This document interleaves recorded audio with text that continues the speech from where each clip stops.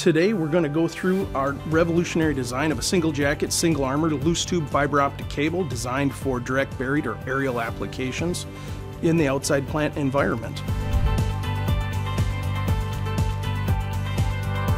As you can see, we added an orange stripe to the exterior of this cable. We did this for multiple reasons. First off is ready identification. The second reason is if there is multiple operators in your area, how do you identify in an excavation which cable is yours? And last but not least, when your cable is found during an excavation, the orange stripes allows for your customer service representatives to be able to talk to the operator and rapidly understand if it's your cable and an active cable. In addition to the orange stripes, we actually changed the polymers of the jacket. We did this for several reasons. The primary reasons are to facilitate the resistance to mechanical damage. The second reason we did this is to allow for cable memory. When we put this cable into a shape, what you'll notice is it maintains that shape, and it'll allow for much cleaner handholds, cabinets, and any real installations where this cable is going to be exposed and routed.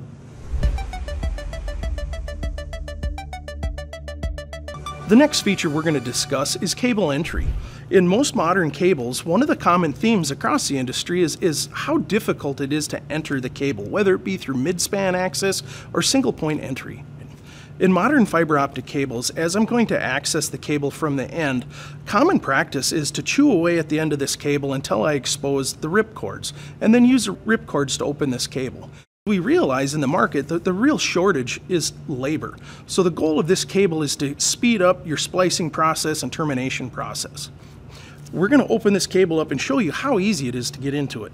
So first off, one of the things we did is we tried to match this to the way copper cables used to open. They used to open really easy and it was simple to get into them. So we tried to mimic that. So we'll show you a really unique feature in the sense that I can take this cable and ring it. And once I ring it, I can pull the jacket off. It's that simple. And I can continue, I can take 2 to 3 feet off at a crack.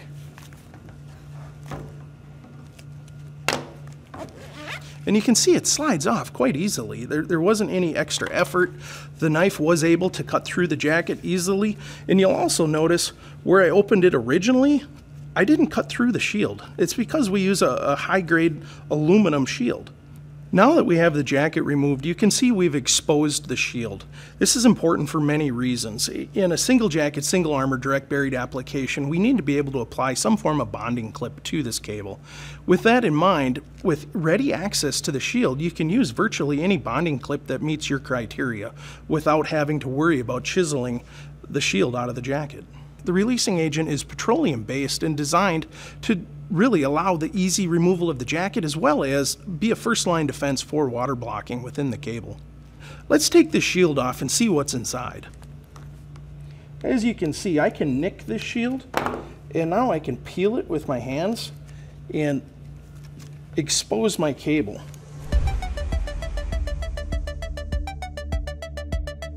So as we pull the shield off, some of these things are going to jump to your attention. The first off is the rip cords. So in a lot of cables, they use a very fine cord to cut through the jacket easily. The problem with that fine cord is for the technician. It truly hurts their hands when they try and open the cable. And a lot of times, because of that, they'll wrap it around a tool or certain instruments they have to take the pressure of actually ripping.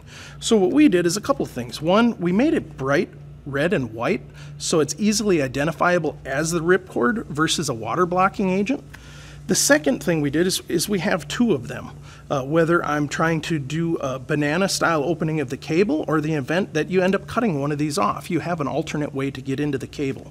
Now we'll show you how easy the ripcords go through this cable.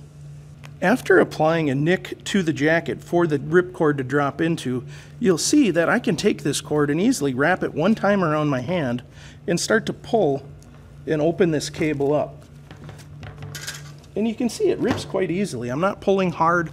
I don't have a lot of this wrapped around my hand to keep it from sliding. The cable opens quite easily. Now that we have the shield and jacket off of this cable, let's talk about what's underneath. As you start to tear into this cable, you're going to encounter this water blocking ribbon that's wrapped around our buffer tubes. Now, those of you who have opened cables before, you're probably noticing the fact that this ribbon is still intact. Unlike our peers, we actually have the ability to make our shield not bond to this ribbon.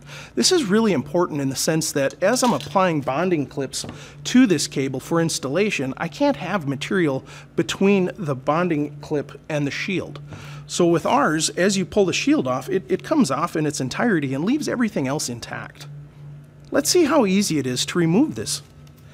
What you'll be able to see is with 3 simple cuts, I can remove all of this material. One cut removes my 4 water blocking cords. The second cut is to remove the ribbon that holds our water blocking ribbon on. So you'll watch down here at the base, I can make a cut. I can remove this ribbon, and my third cut is going to be for this last layer of water blocking. I cut that, I can take the whole works. Now my cable's exposed quite rapidly and simply.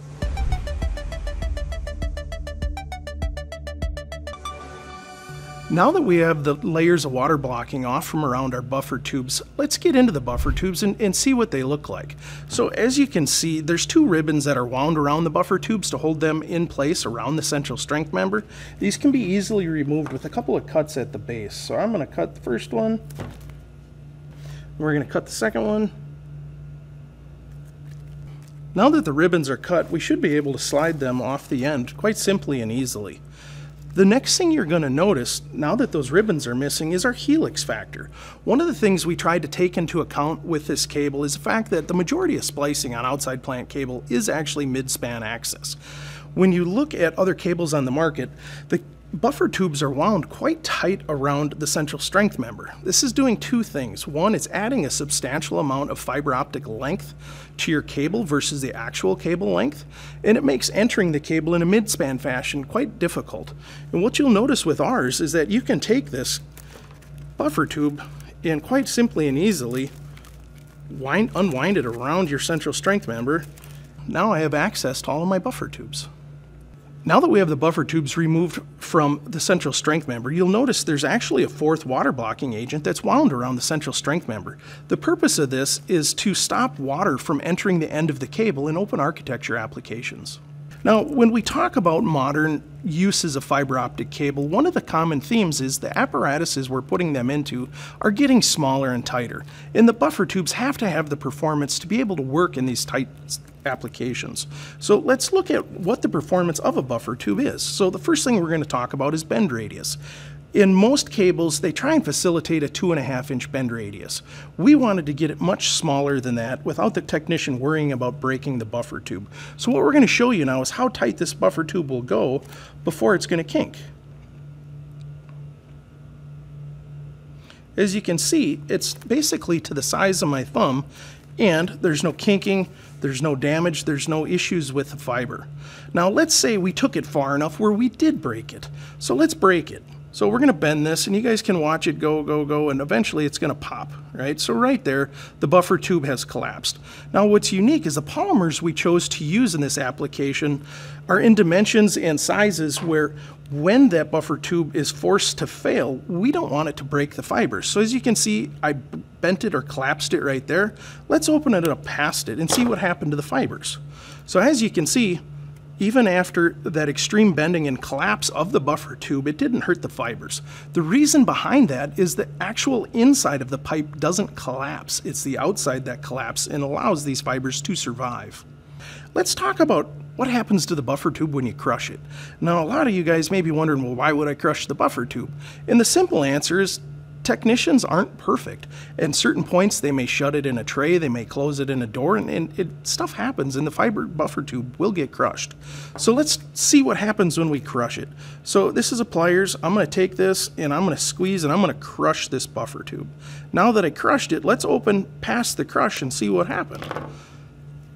As you can see, even after crushing the buffer tube with the pliers, the fiber still walked it off. Let's talk about what fiber we chose to go with and why. So first off, we've chose to go with a G.657A1 fiber. The purpose behind that is it is a bend-insensitive fiber, but it does still play well with all of the other fibers that are on the market. Now, as we look at the fiber, you're going to see it's substantially more vibrant than a lot of the other fiber manufacturers that are in play in the US. The reason we chose to go with a vibrant coating on the buffer tubes is in many cases, splicing is done in a low light situation. This makes it very difficult to see the differences between, say, a white fiber and a gray fiber, or an orange fiber and a brown fiber. Now, as you start to dig into this cable, you're going to notice there's actually a fifth layer of water blocking. This is done for a couple of reasons. One, in the event that this cable is going to be used in an open architecture, it stops the water from migrating into the buffer tube. The second thing it does is it gives pull resistance. And the purpose of why we want pull resistance in our buffer tube is in the event that an excavation contractor finds your cable. We want the cable to be damaged at the point in which the contractor touches the cable. We don't want the fiber to pull out of your apparatuses that are up or downstream from the damage point. To summarize what we've talked about today, we've added orange stripes to the exterior of the cable for easy identification. We've changed the materials that the jacket itself is made out of for bend radius and really ease of technician use of the cable. We've added a releasing agent to the outside of the shield that acts as a water blocking agent and facilitates the easy access to the cable.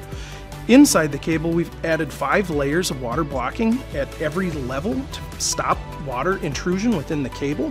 We've changed the polymers that the buffer tubes are made out of to make them very, very bend resistant to facilitate any type of application or installation methods you may encounter.